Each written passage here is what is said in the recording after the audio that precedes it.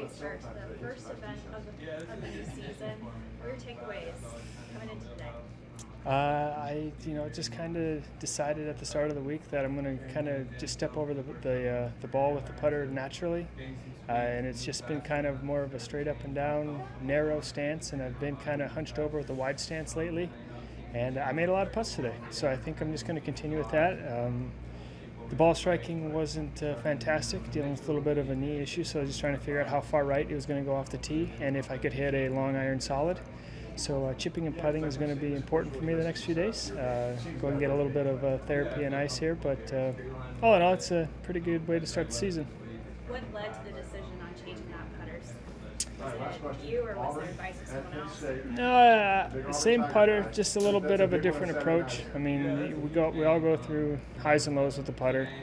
I ended the last season kind of on a little bit of a low, so just kind of looking for something to reignite it and just what's going to feel natural. I'm a very natural putter. Stance is awkward, the stroke isn't always the best, but the ball goes in the hole usually, and I just went what felt natural, and it was just this little change, and it worked out in the first round. So we'll see if it keeps going. And last thing, being the start of a new season, can you talk about what it feels like to just start off fresh, get kind of a new sense of beginning for the next season? Fresh in the sense that everything's all zeroed out. Fresh not in the sense that the body feels good, but it's always nice, to start over. It's been a little bit different here in the middle of September versus January, but we've kind of been used to that for how many years now, 6-7 years. So, but it's nice to have everything zeroed out, start fresh. You get a new start on things, and you have that opportunity to get off to a good start, so you're not stressing later in the year. And I haven't been able to do that the last few years, so hopefully this is a year where we get to good finish to start and have a good fall.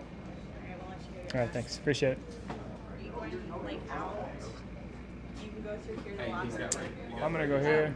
Okay. I'll trade.